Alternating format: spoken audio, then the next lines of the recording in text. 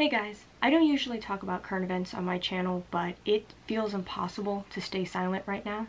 I know that I have an audience and a platform on YouTube, and I want to use this platform to uplift the Black Lives Matter movement. As many of you know, the murder of George Floyd went viral all over social media and has sparked the protests that we're seeing in every single state in America and globally. As a biracial white and Asian woman, I know that my privilege has allowed me to thrive in America. It's allowed me to get a higher education. It's allowed me to have a higher chance of getting a mortgage. It allows me to have a higher chance of getting a high-paying job. And my privilege allows me to not be scared to be murdered by someone whose job is supposedly to protect and serve the people because of the color of my skin.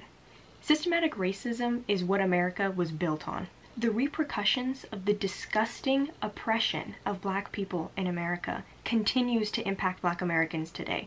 Black Americans continue to feel the oppression of systematic racism in all aspects of life. We're talking education, healthcare, and just access to basic resources. Things like getting a house, getting a mortgage, getting approved for a loan. Read up on redlining and see what that is and how it impacts Black communities.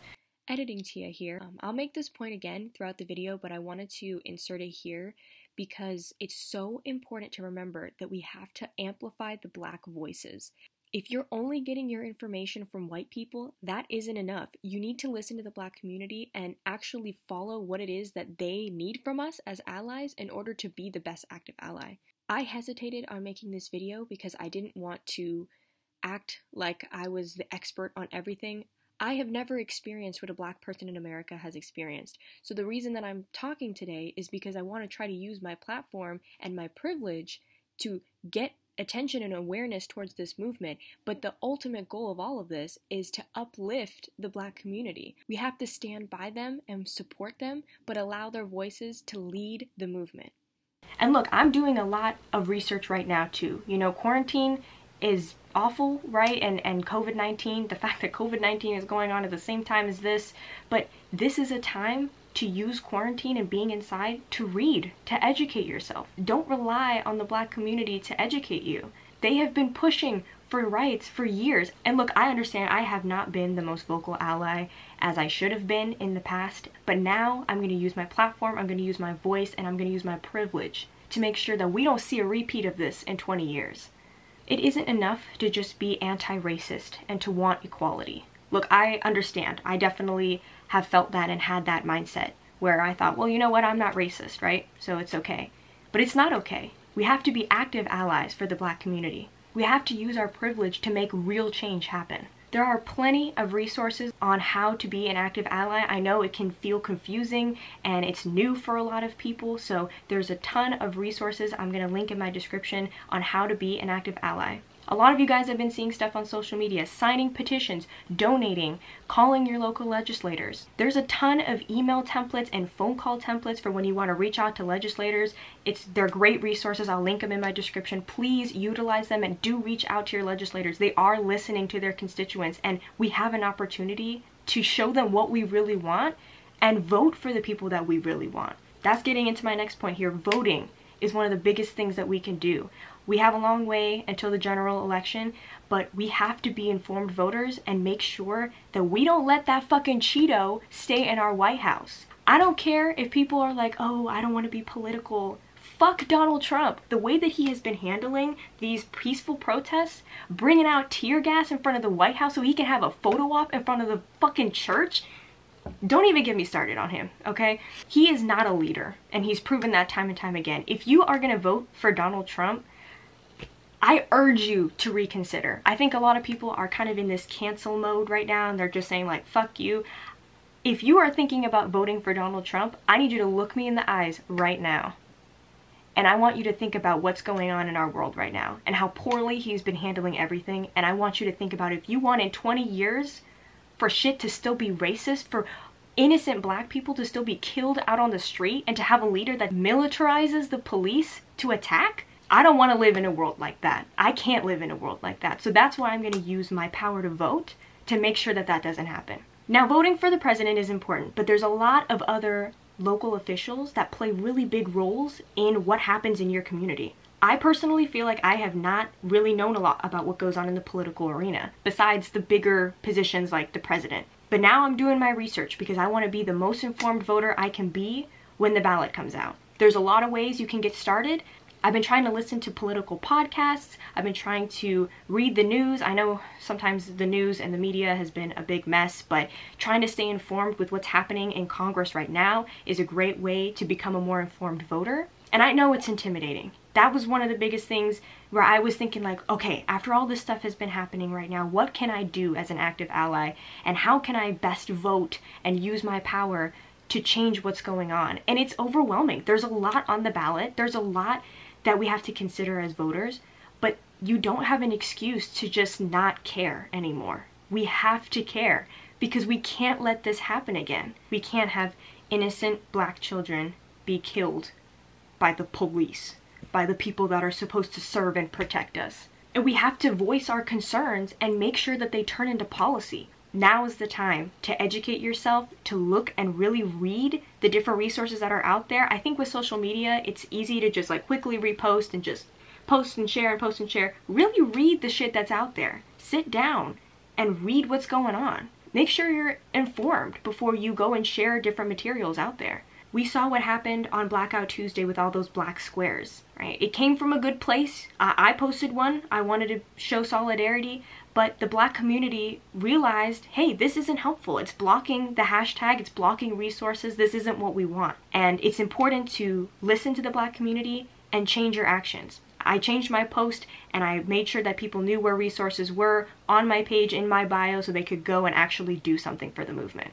What was sad was to see so many people not take down their black squares. So right, the issue that we saw was those black squares were clogging up the Black Lives Matter hashtag. So people were asking to not tag those in Black Lives Matter. But we continue to see people doing that even after the Black community had said, hey, let's not do that. It's okay to make mistakes. But when the Black community then tells you, hey, that's not right, let's do this instead, listen, grow from your mistakes, and then take action in the right direction. I know a ton of people who are scared to speak out about how they feel. You know, they feel strongly about what's been going on, but they're scared to say the wrong thing. It's so important to use your voice and uplift the Black community. If you get something wrong, that's okay. Listen to the Black community, right your wrongs, and move forward. That's part of learning. It's part of growing. It's okay to change your viewpoints as you gain new information. That's a big part of learning and growing and making real change. Back to some of the action items that we can take to help uplift the Black community right now. Signing petitions. It takes 2 seconds. There is no excuse to not be signing petitions. There are tons of Twitter threads. You can just go down all those petitions and make sure that they get heard and they're amplified. Donating. I'm going to have a ton of resources to donate in my description box, so I highly urge you to do so.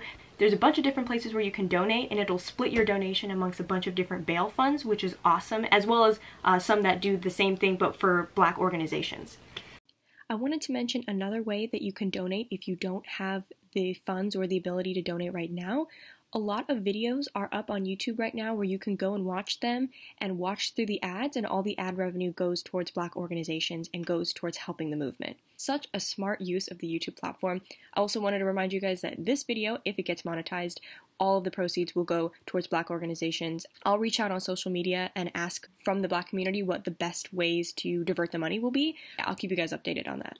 Calling your legislators, emailing your legislators, and making sure that your voice is heard. It may seem mundane, it may seem like, well, they're not really gonna answer the call, they're not really gonna do anything with it. I actually, only for a day, I worked in the office for Congresswoman Doris Matsui. My job was to answer phone calls from constituents and log their calls in a database. So yeah, you're right. Maybe Doris Matsui isn't going to answer the call. Maybe your exact message isn't going to get to her. But if that database is flooded with similar messages about taking action to what's going on, that's going to get noticed. There's a ton of phone call and email templates available out there, so if you're struggling to come up with the words, I know I was nervous about that when I was trying to send messages. I wasn't able to really write the cleanest message all in one shot, but a lot of other well-educated and very smart other people have done that work for you, so use their resources and use it for good. It's time to have uncomfortable conversations with the people around you. This one's big.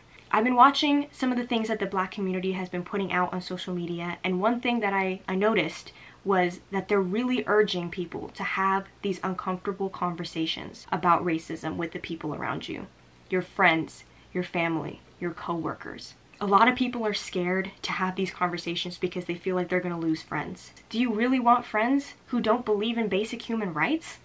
I don't, to be honest with you. I really don't. And you shouldn't either. And more than that too, it's important to have that conversation and bridge that gap and try to get them to understand where you're coming from. One thing I want to mention is also the protests. Their importance to this movement is huge.